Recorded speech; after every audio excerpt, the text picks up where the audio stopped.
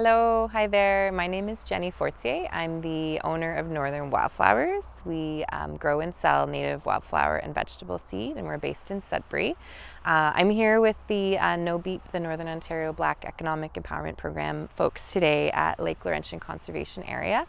And today we're chatting a little bit about wild products, wild foods, and how we can use them to create small businesses. So we're starting at the source. We're starting somewhere where you can collect some of these things, and we're going to chat a little bit about harvesting them sustainably. We're going to chat about safety, identification,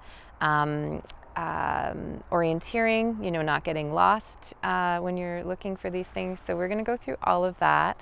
So the first thing I want to start with is just talk a little bit about safety and the things that I bring with me that I think are a good idea to bring with you. If you're going into, I don't want to call this backcountry because we're still in the city and we're still on a very well-marked trail, but still, you never know what your day could end up looking like. So first things first, I bring water with me wherever I go. I know today we're going to be out here for a few hours and it's cool, so I brought one bottle of water. But if we were here in the afternoon, or if I was going on a full day hike, I would bring myself 2 bottles of water, because that is probably the most important thing to have with you summer or winter when you're going out into the wilderness. The other thing you want to make sure you're doing is making sure, if you're on your own, that people know where you are. There's even apps you can use. There's trail apps and hiking apps you can use that send a ping to a contact of yours to tell them where you are if something happens to you. But I have people who know where I am and I'm with a group, but I would always make sure someone knows, hey, this is where I'm going, this is when I'm coming back. So that's very important, because you never know if, you could lose consciousness, or you could, if you're on a bike, you could fall and get a concussion, or, you could get lost. So the most important thing is someone knows where you are. The next most important thing when we talk about safety, and where the spot we've chosen today isn't a terrible spot for this, but if we talk about, blueberry picking or that sort of thing, anywhere where you're stopping on the side of the road, the biggest safety concern you need to worry about is traffic.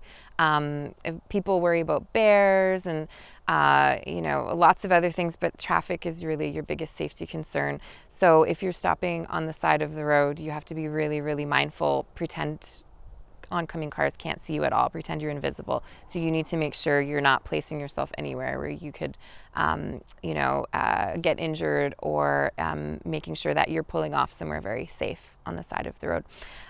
So when we talk about wild collecting, there's always things I bring. So I have my water. I bring with me, I've got my keys in here. I always bring a bag, because I find when I'm carrying things, I put them down and then I leave them there. So I'm bringing a hat today. I have my bug spray for anyone who needs it. And then I also have toilet paper, because you never know if you're going to need toilet paper. For the ladies, if you, really have to go, kind of head off trail, make a little hole and bury your toilet paper. Ideally, you don't have to. Ideally, you went before, but such is life. I also bring flagging tape if I see something really interesting. I'll flag it, knowing that on my way out, I'm going to remove the flagging tape. I bring a tiny little first aid kit, especially if I'm going out with a group. The main thing about the first aid kit is just having Band-Aids. You're not going to fix a broken arm with this, but the Band-Aids are great to have if you've got an open cut, and the heat and the sweating and all that, just to keep it clean. Other things I bring, I've got some ID manuals, because we're talking about plants. I've got some compasses, and we're going to spend just a quick 2 minutes talking about using them. And then I have my phone. So this can be the best tool and it can be the worst tool. So never go somewhere totally relying on your phone, because you never know when you're gonna lose reception. There's a lot of places inside the city of Sudbury where you'll lose reception, and you never know when your phone's gonna die. So a few things I do whenever I go anywhere, I know exactly where I'm going before I leave. So I've looked at a map and I know where I'm going before I leave. And I also, if I'm using a map on my phone, instead of relying on reception, I take a screenshot of it and I make sure that that's on my phone. Otherwise, I use my phone for plant identification apps. I find it's really useful for that and for taking pictures, but otherwise just don't rely on this tool to not get you lost or to help you know where you're going, because you never know when you're going to lose reception or your batteries are going to die. So we can look a little bit. Compasses are great to have. Not that I use them every time I go out, but they're great to have. So here, Folu, I'm going to hand you and I'm going to show you how to use it. You're welcome. So you want to come a little... Okay, so the main thing with the compass is it's going to show you where north is. So first you want to do a quick spin, right? And we're going to let the magnets on our compass show us where north is. So our red needle is going to point to north. So my red needle is pointing to north. So north is this way. So I'm going to know all day I'm heading north. And if I want to come back to the car is south. And I know if I walk south, I'm going to, no matter where I go, I'm going to run into the highway. So I know if I get lost today and I head south, I will either end up, you know, down there on 69 or down there or in this neighborhood. I know that south is a safe direction to go. So that's the main reason I bring a compass, is if you get really turned around and you know leaving, you know, I know that I'm parked northwest and there's a road here. I know if I head northwest today, I'm going to find something that's going to take me back to my car. So that's the main reason you want a compass, because it's very easy to get turned around, especially if you're on a landscape where there's not a lot of markers that can help you really ID where you are. So did you find north? Yeah. So yeah, so move around a bit. You want this red guy. Hold it like this. You want this red guy to point north, so keep moving. Keep going. So keep it nice and still, and you want right there. So now you're pointing north, so that's north, and then that means this is south. So our cars are south, so is the road, right? And if you want to get, you know, more sophisticated, you could, as you're leaving, sort of go, okay, if I had southwest at 200 degrees on my compass, I'm going to head exactly to the car. So we don't have to be that sophisticated, but they're great little light tools to have on you, and just to help you sort of orient yourself if you do get lost. Because, you know, if you get lost and you can hear the traffic, it's one thing. You know, it's hard to get lost in the city because you can usually hear something that tells you where things are. But what's really inconvenient is you can hear the traffic, but there's like a wetland between you and where you want to go. So the compass can help you go, no, I need to go, you know, like northeast at this degree, and this will take me back to, you know, a safe way back rather than trekking through really difficult terrain or that sort of thing. So those are some of the things that we bring. I have some bags for collecting. Paper bags and baskets are better. And so those are all the things that we're going to bring today. And of course my car keys. So yeah. Any questions? Good. Okay, so we'll head in.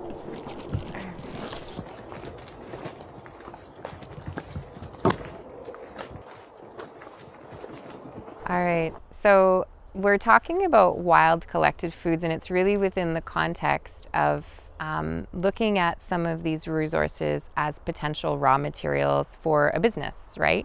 So if you're looking at starting a business and you want to create something, the main thing you need to find is raw materials that you can source reliably and at prices that make sense for you to turn it into a product you can sell, right? And so wild materials are an awesome option there because you don't need to own land to grow them. They're there, nature is providing them. The question is, can you get them at enough, at quantities that will make your business idea work at a price that makes sense? And also, can you find an area where it's acceptable to collect them? So Gina had a great question, you know, how do we know where we can and can't collect them? So there's a number of places you can go to find wild products, right? So you can go on private property if you have permission. So if you own property or you know a property owner who has given you permission, that's totally fine. You can collect on Crown land. So that's land that belongs to the government of Canada. So Crown land is kind of land that belongs to everyone and no one. So it's shared, it's all of ours, everyone's responsible for, you know, enjoying that land responsibly, you know, not littering, you know, if you're collecting there, doing it responsibly, all of those things. And then some of the other places where you'll find, you know, accessible trails and whatnot are conservation areas. And so different conservation areas have different positions around foraging and wild collecting. Some allow it, some don't. So you really have to check with your local conservation area to find out if that's something that they permit or not. And then you've got provincial and national parks, and provincial and national parks both do not allow any wild collecting within the parks. So that's something important to know. There's some considerable fines too there, and the idea there is that you've got these spaces that are really put aside for enjoyment, and they're used by large numbers of people, and so, you know, it becomes a slippery slope of if you allow those type of activities, does it, you know, ruin the integrity of those spaces. So your best places are, you know, Crown land, but sometimes, you know, you want a trail where you feel safe if it's something new to you. So Crown land may not be the best option for you. If you have a local conservation that allows it, that's a great option. And again, provincial and national parks don't allow those type of activities. So we're here at Lake Laurentian Conservation Area, which is a really great resource within Sudbury for, you know, enjoying the outdoors, but also, you know, you're free to collect responsibly in these areas. And when I say responsibly, some of the rules around sustainable wild collections are, you know, you leave nothing behind. So you leave no garbage behind. You're not collecting whole plants. So you're not digging up a plant and affecting the stand in that way. You're not trampling stands. And you're also collecting a bare minimum from each stand. So essentially, you know, there's some wild raspberries to my right here. And if I want to collect wild raspberries, I need to remember that this is also a seed for this species, and it's also food for wildlife. So I may collect 10%, or I may collect from one patch and then skip two and then collect from the next one. So those are some of the different kind of rules of thumb that wild collectors will follow. So to make sure they're collecting sustainably, you need to be mindful of who else is using the trail system. You know, the trails here are shared use, so, you know, you give right away to anyone coming on the trail and whatnot, and make sure you're not impeding flow. But essentially, you know, knowing where you can collect sustainably and doing it in a respectful way is very important.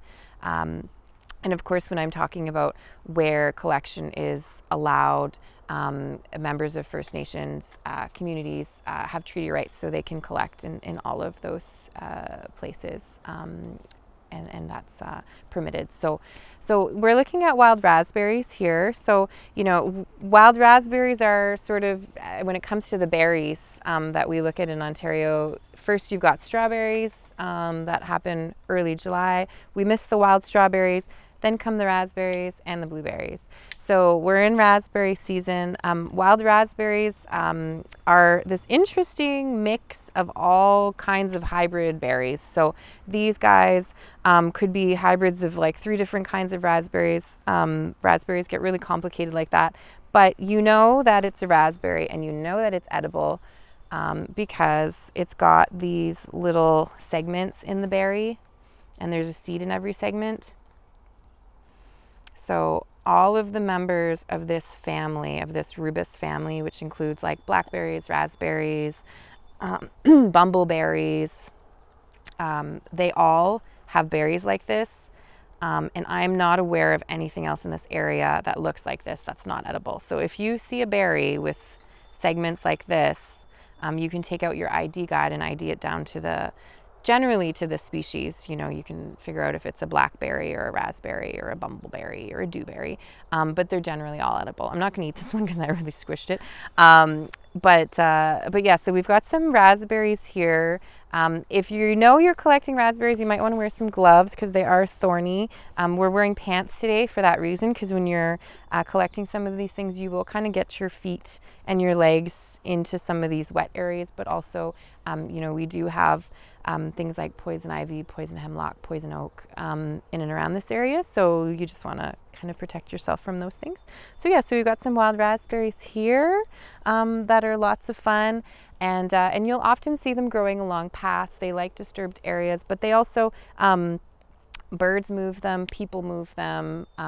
So you'll often find in an area where you'll find raspberry, you might find like 3 different kinds of raspberries, and then you might find blackberries in that same area, and you might find like wild cherries.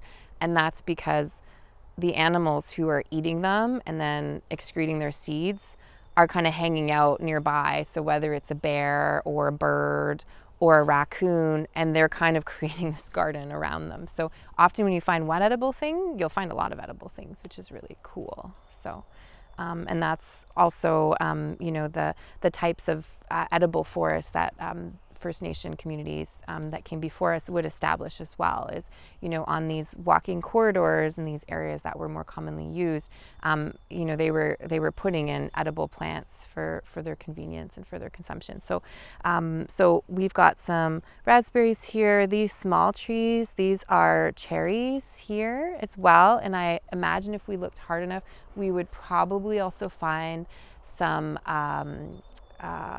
Saskatoon berry, which is a tree with edible berries, and then behind you there's more wild cherry there. So that's that looks like it's a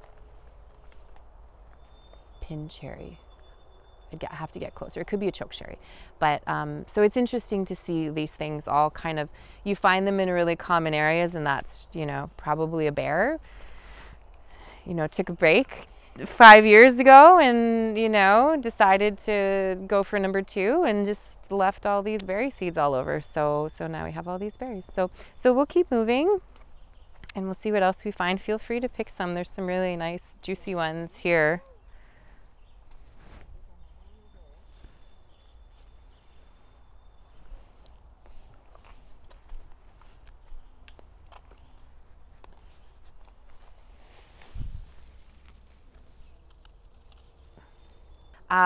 A concern that folks always have when they're, you know, going into, going into the woods is bears. And, you know, bears are a really real consideration in our area.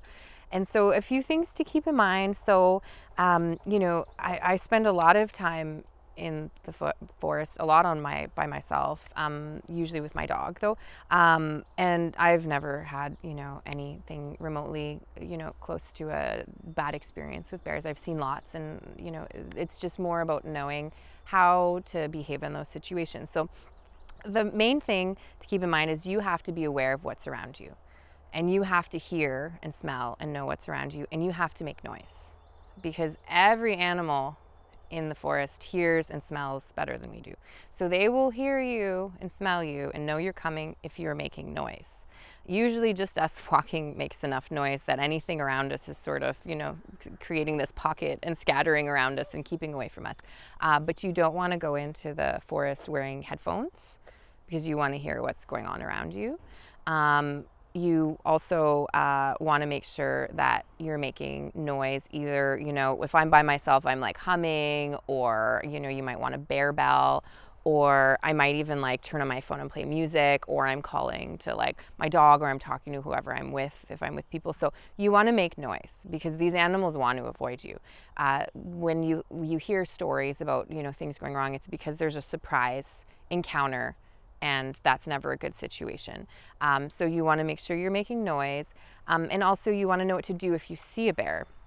So bears are, you know, they're not animals that actively, you know, hunt people or want to have interactions with them. Unless they're finding food nearby, then they may come back, but they're not, you know, they're not after people, they're just after the food. So you want to just remind yourself every time you go into the forest what you want to do if you see a bear, because if you see one, all of those things will go out the window and you'll forget. So kind of actively remind yourself, if I see a bear, I am not running.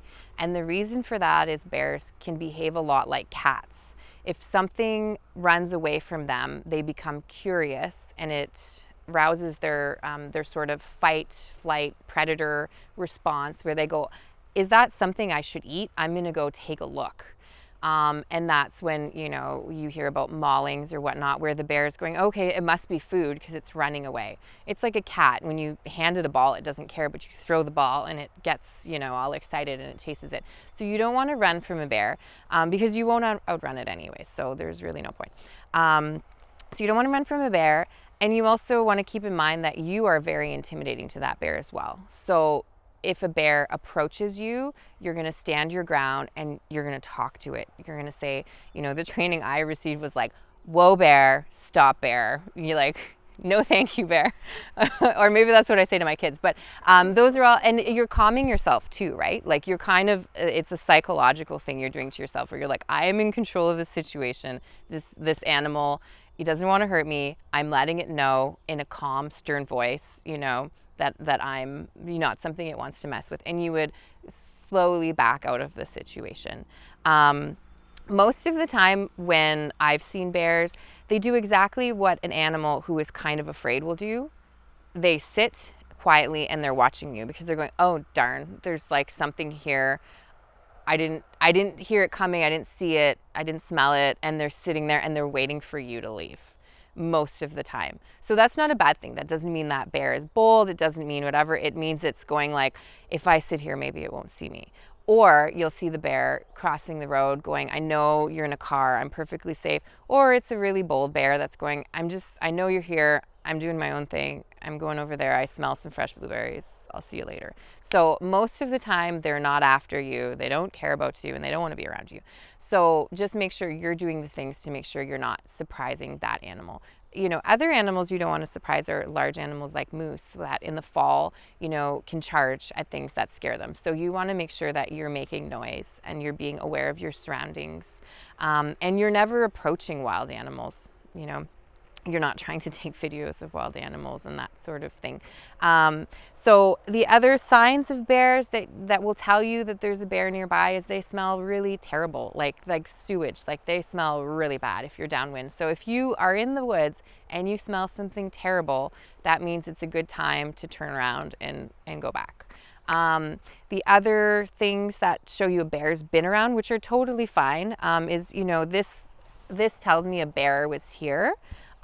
This isn't cause for alarm, but this is what bears do. When they find a berry bush, they like to sit and eat. So they'll usually break the bush, they'll pull it down to them and they'll sit and they'll eat it. So that's okay, we know there's bears here. Does it mean a bear was just here? No, not at all. Other things to watch out for is if you find bear droppings and it's, you know, it's going to be a big pile and it's going to have lots of berry pits in it and it's going to be berry colored this time of year and it's steaming, then that means the bear is closer than you want and you want to turn around and go back. Other than that, you know, make noise, be really aware of your surroundings, and you'll be totally, you know, you'll have all your bases covered. I bring a dog with me. I know what my dog does when it sees wildlife, and so I'm comfortable with that. There are, you know, I've had other dogs in the past where I see what they do when they see wildlife and I'm not comfortable with that. So those dogs I'm, you know, a lot more weary about like holding on to or keeping on a short leash, because if you have a dog that's prone to like chasing and trying to flush out animals that are much larger than it, that's not a safe situation for you, because that animal could potentially, you know, chase that animal and then bring it back to you and irritate that animal. I have a dog that I know stands in front of me and barks, and so I'm comfortable with that. But you know, that's another thing to consider is, are you bringing an animal with you that's going to irritate wildlife and create issues for you? And if you are, it should be on a leash. And if you're on a trail like this in a conservation area, it should be on a leash anyway. So those are all things to consider. So yeah, so yeah, probably a bear was here, probably ate some of these cherries and moved on his way. Another edible plant here that doesn't have berries yet is this one here, is American mountain ash, these little compound leaves here. So that will have orange berries later in the season, more in the fall. And those berries are also edible. What is it? This one here, this guy here. They're also edible, but they don't taste particularly good. But in terms of just interesting business ideas, so many of our berries have really, really great health benefits, and a lot of them have like crazy amounts of antioxidants, and you know, there's so many medicinal uses. American mountain ash is an interesting one that not a lot of people collect because it doesn't taste good, but it could be a cool business idea in the sense that, you know, maybe that's a berry that you dry and you turn into a powder and you make this amazing antioxidant tea. So when you look at these products, if you're seeing, I shouldn't call them products, when you're looking at these wild foods and you're seeing things that you're like, there's a lot of this in this area where I hike, or there's a lot of this in this area I like to go where I'm permitted to collect. Those are neat business ideas to think of. Like, you know, no one's collecting this. There's a ton of it. I can get to it. What can I do with this, you know, in an economical fashion?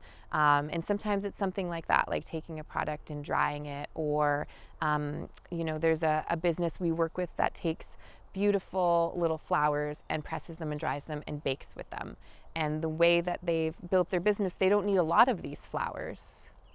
So they're, you know, using a resource they don't have a lot of, but they're creating a product out of it that works for them financially. So those are all neat things to think about, is can I get enough of this? What can I do with it that would make sense financially from a business standpoint? So, yeah. Your father. Oh. You're welcome. So we're just stopping here to look at, these berries aren't ready yet, but this is a member of the viburnum family. So this looks to be northern wild raisin. I've got my ID books, so I could use the books to ID them. And there's so many books you can buy for plant ID. You just want to make sure that they're books that are focused on our area. So this is a great ID plant for forest plants in northeastern Ontario, wild berries of Ontario. So you want to make sure it's like Ontario or northern Ontario, so that you're not getting all these species that we don't actually have here. So there's lots of great ID manuals you can find at different bookstores. Again, there's apps you can use on your phone. I use an app called iNaturalist that allows me to take a picture, and then it provides suggestions of what it could be. And then I can further look and say, oh, okay, yeah, that is what it is. So, so this one is a member of the viburnum family, and viburnums, most of them are edible. The berries aren't ready yet, but I know it's a viburnum because of the berry shape. So they're these kind of long flat berries, but then if I look inside, there's a pit inside, and it's not quite developed well yet, but it will be. And it's it's almost like a cherry pit, but it's very long and skinny, and that tells me it's a viburnum. And we'll take a look at some of the wild cherry berries. They're not ready yet, but we'll find inside kind of like a more of a rounded oblong pit like a cherry. So all of the viburnums are edible. Some of them aren't that great tasting. Some of them are better to freeze first and then use like to juice or whatnot. They get sweeter once they're frozen, or they'll get added to jam with something sweeter like strawberries or blueberries or whatnot. But this one looks to be northern wild raisin. And this one is edible. Doesn't taste great, but it's edible, and it's got lots of you know, great vitamins and antioxidants in it as well. So that's called spreading dogbane. It's a native shrub. Bees really like it, and it's like once you start to notice the blooms, you'll notice it everywhere, and then when it stops blooming, it just blends in with everything else. But yeah, it's a nice native shrub, good for pollinators. It's a nice landscaping shrub too. It's pretty, you know, it's pretty low maintenance. So I just wanted to point out, so here we do have some blueberry bushes here, and blueberry grows in a lot of different areas. This is low bush blueberry, but it really fruits and produces a lot of fruit when it's in full sun. So there's actually, we're going to see a lot of blueberry bush on the side of the trails in the shade. And don't waste your time even looking around. If you're in a shaded area at the blueberry bushes, you want to move up and you want to go into full sun. So that's what we're going to do. We're going to head further down the trail and just head up onto a little bit of a mountain where they're getting full sun, and that's where they're going to produce all the fruit. So so these are blueberry bushes, but they don't produce a lot of fruit if they're not in full sun. Yeah, so there's a few things mixed in here, but there's some blueberry bushes as well. So now we're in a different habitat. We're in this sort of primary succession field. And in this area, we've got a huge stand of blackberry plants. And so they're not ready yet. They're going to be ready in probably 3 to 4 weeks. But if you look around, the ground is covered in these. So this is going to be an awesome place to get blackberries in 3 to 4 weeks.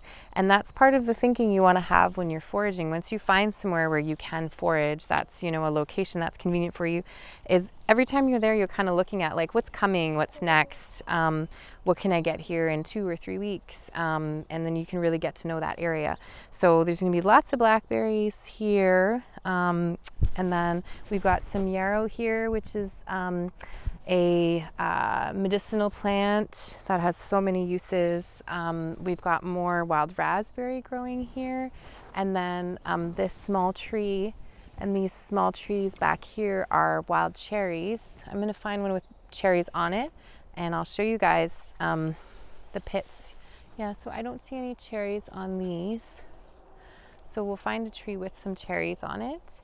And then, like anywhere else, you see kind of this mixture of native and non-native things. So much of our landscape is made up of things that have been introduced, that have just kind of become part of the landscape. So I'm looking around, I see clover, this is not native, toadflax, also not native, trefoil, not native, timothy, not native, but it's part of the landscape, and it's what we call naturalized. So it's something that usually naturalized species were brought over in the last like 200 years, and they've become part of the landscape, and they're not, you know, they're kind of here to stay, and they're not necessarily wreaking havoc, but it's just important to know that they're not actually native. So yeah, lots of, anywhere you go, essentially, you'll see lots of those examples mixed in with natives, like our some of our wild raspberries, and we've got, I think that would be a choke cherry there. And then we've got a lot more blackberry kind of trailing within this area. So this is another really great example, is when you find one berry, you're probably going to find all kinds, because there's been an animal here eating, you know, leaving their droppings with lots of berry seeds. So this is probably a really great area to find edibles. Yeah, so we'll keep moving.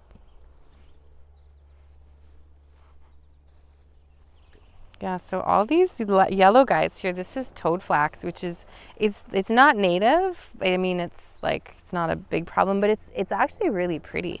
And if I was someone who wanted to have like a pressed flower business or something, this is something I would, because there's so much, and it's not native. So it's called toadflax. So it's got like these yellow, like kind of dark and light yellow flowers. And then it does look a lot like the trefoil, which is this guy here. And then there's a vetch here, which is also not native, but it's a really good nitrogen fixer. So you find it all over the place, but also not native. So, okay, I see some cherries. So I can go in and get them. If you guys, I don't know if you want to come in or not. It's a little wet, but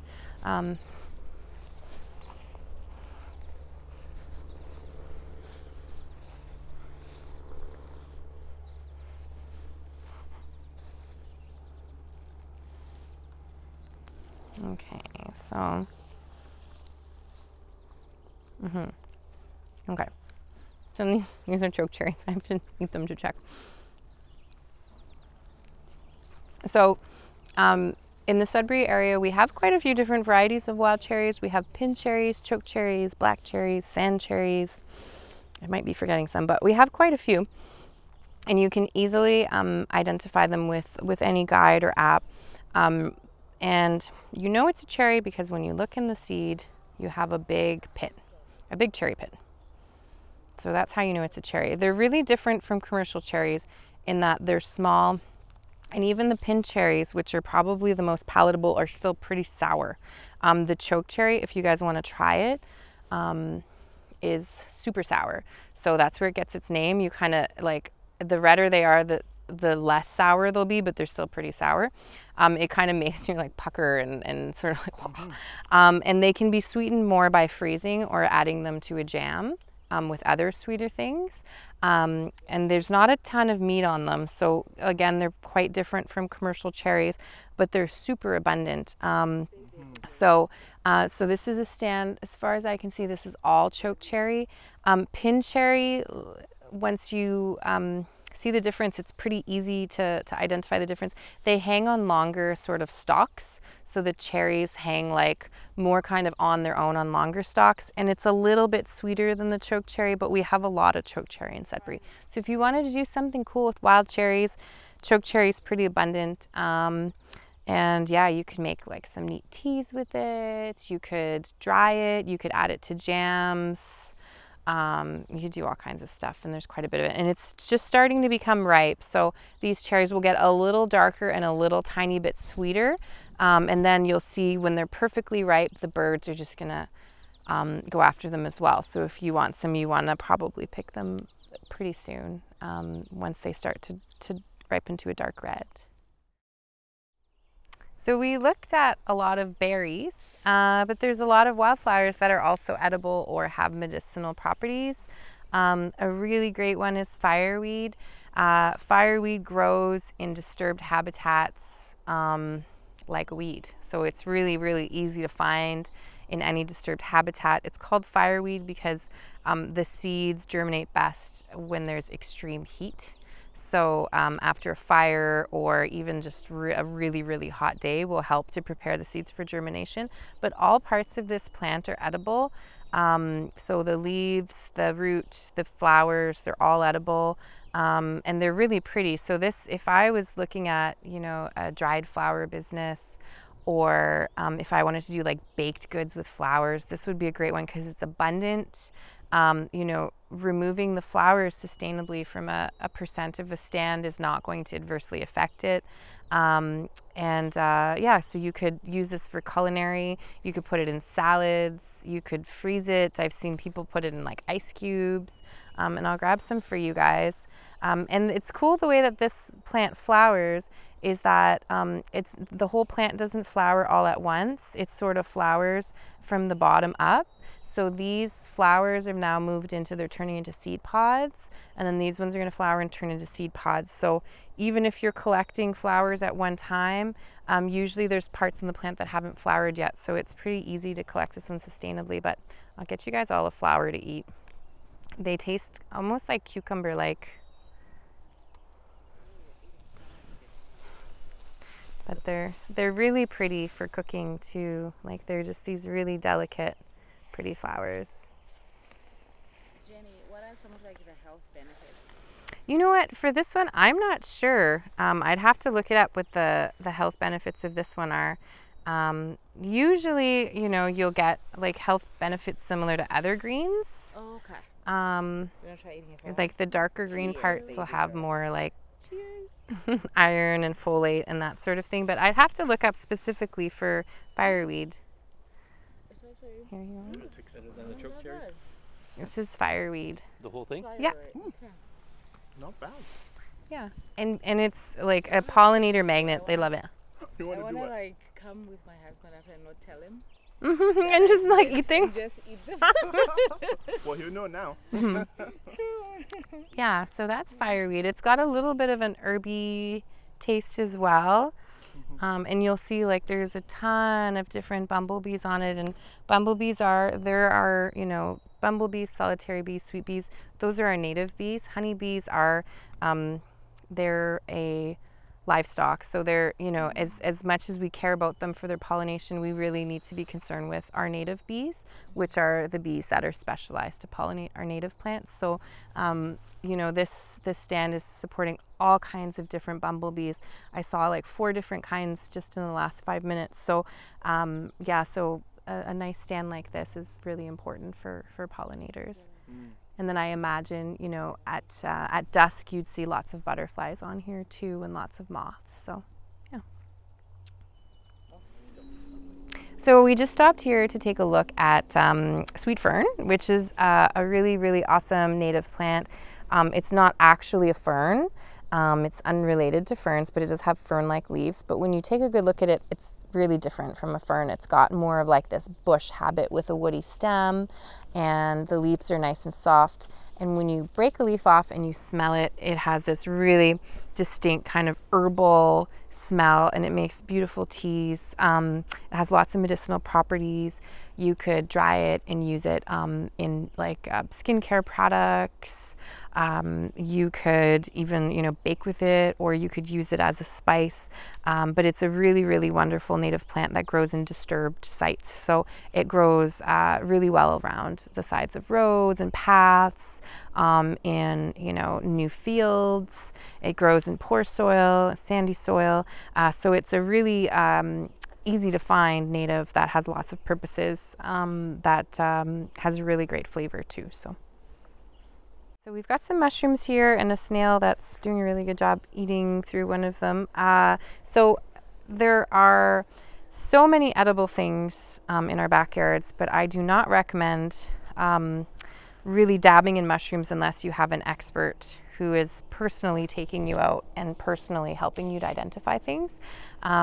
There's a lot of things that we have around that can be toxic and poisonous, but none of them are as bad as some of the mushrooms we have that are poisonous. So there are a number of mushrooms we have that are deadly, and some of them, you know, cause like liver failure and all kinds of really terrible things. So I don't recommend dabbling in mushrooms at all. If you're gonna learn about identifying mushrooms, make sure someone is bringing you, and someone is that's well experienced is showing you what to grab and how to grab it.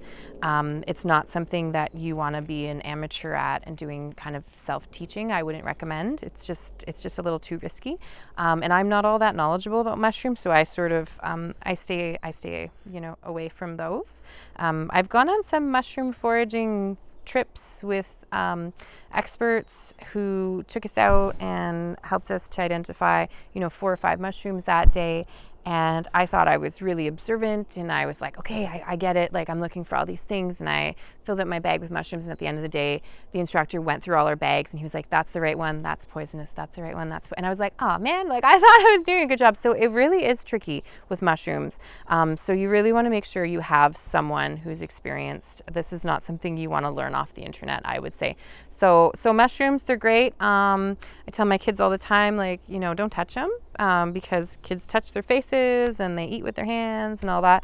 Look at them, don't touch them. But there's something that's just, you know, there's a lot of knowledge required if you're gonna look at edible mushrooms. So yeah, not part of something that I'm comfortable with, but we do have some that are edible. You just need an expert with you to help with that. So sure.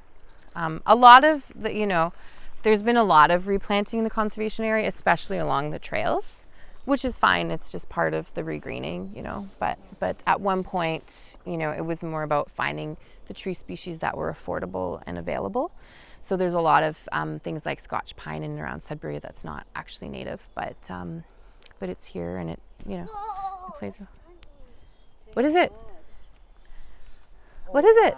Babe. What are we looking at? Oh. Oh. And your eyes. Yeah, this looks like some kind of butterfly caterpillar. Look how big it is. Woo. Here, so I'll show you guys how to use iNaturalist. So take a picture with my phone. Ooh. Oh, he's decided to just roll over. Okay, nice close up. So you want to make sure with iNaturalist you're getting like it's not focusing. The thing you're taking a picture of is like the main focus. If you have all these other plants or things, it kind of, the AI on it gets confused. Yeah, go back a bit. Yeah, there you go. Okay, so go to my Oops, that's a Shopify. apps. There. So this is the, I'll show you, this is the iNaturalist app. So it's this little bird. This is iNaturalist. And then all you do is you observe. Oops, oh, sorry. No. Oh, rough time for you, eh? And then photo library. And then I'm going to pull up this photo and go add. And then I'm going to ask it what it thinks it is. And then, Do you want to look out in the area? Sometimes So- I find that helps if you. Yeah, it didn't though. It didn't find one. I don't know if anyone wants any more pictures. I'm just gonna put this guy down. The mushroom. Yeah. So it's saying pink striped oakworm moth, visually similar. So what I would do from this list is I would look these up now and just see what looks right. Mm-hmm. And there is some oak here, so maybe.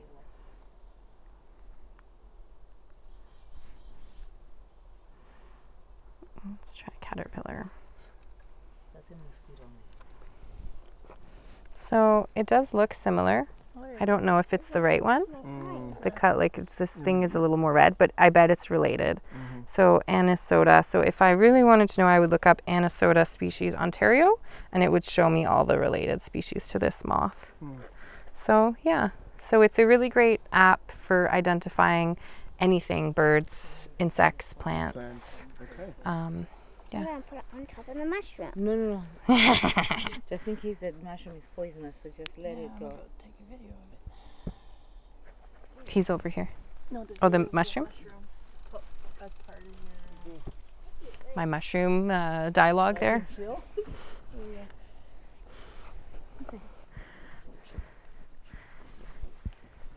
Are we going like in an open area on top here? Yeah, so we're going up to the top of a little mountain. All right, so we've headed into a more open, full sun area. That's where we're gonna find the blueberry plants with the most fruit on them. So blueberries like full sun, they like it hot.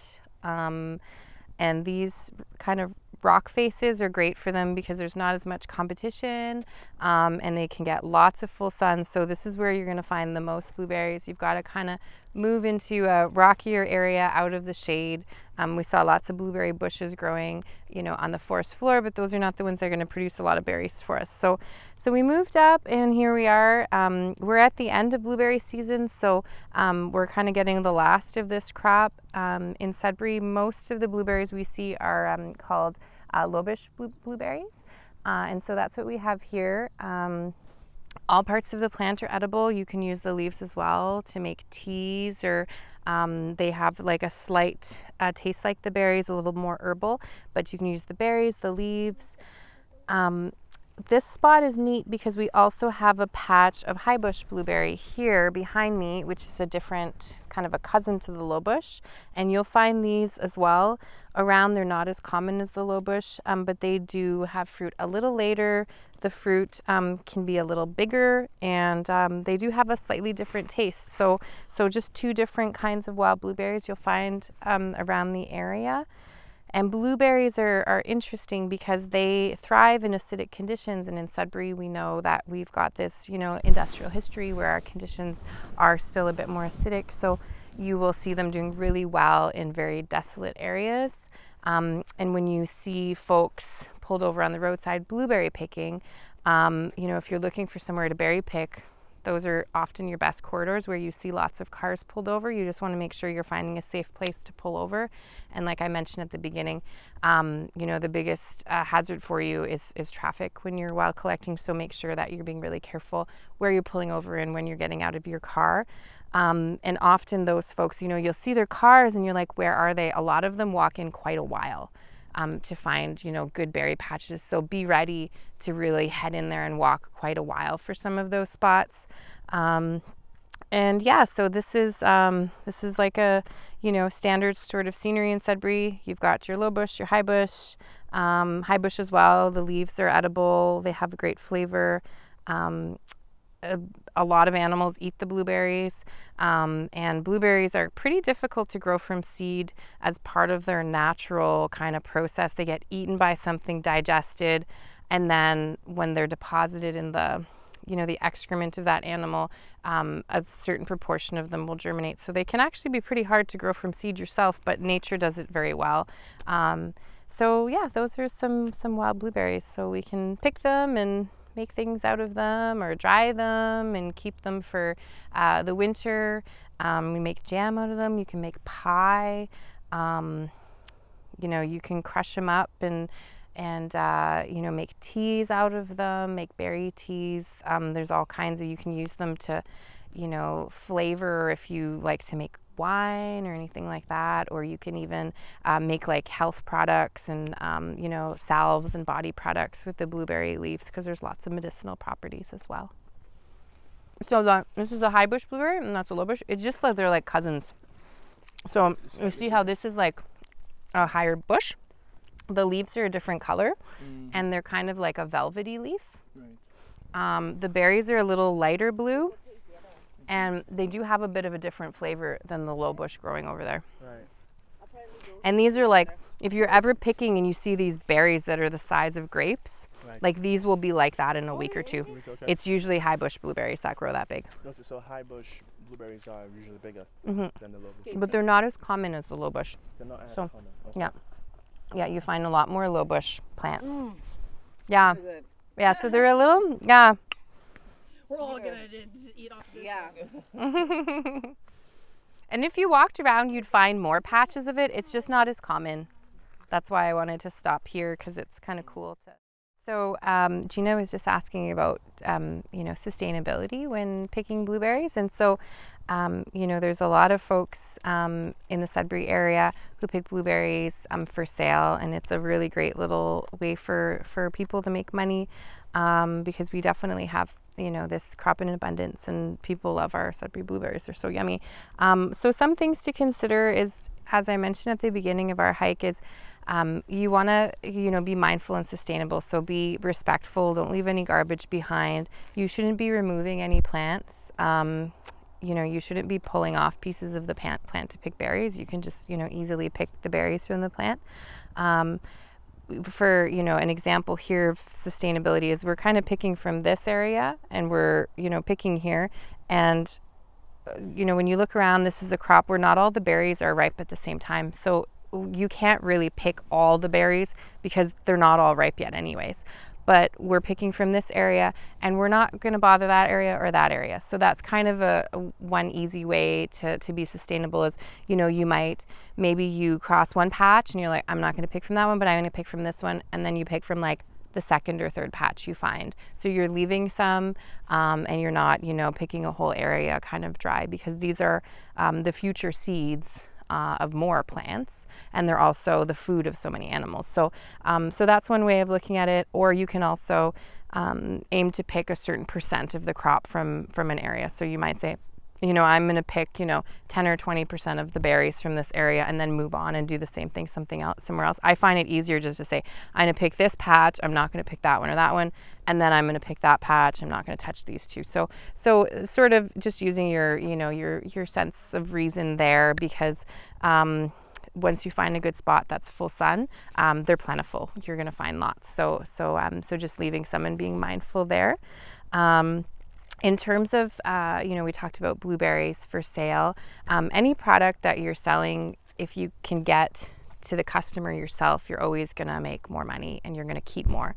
So if you're selling directly to the customer, you know, maybe you're using Facebook Marketplace or Kijiji, or selling through family and friends, or you're going to the farmer's market, that's the way you're going to make the most money.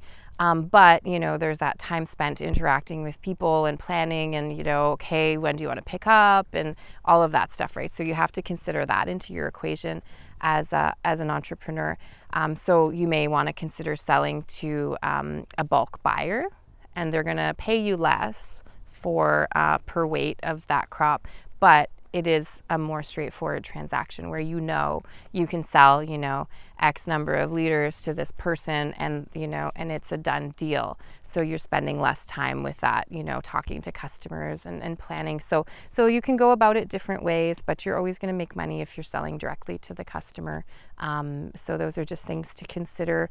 And, you know, we buy a lot of blueberries every year at Northern Wildflowers, because we process them for seed and then we sell the seed.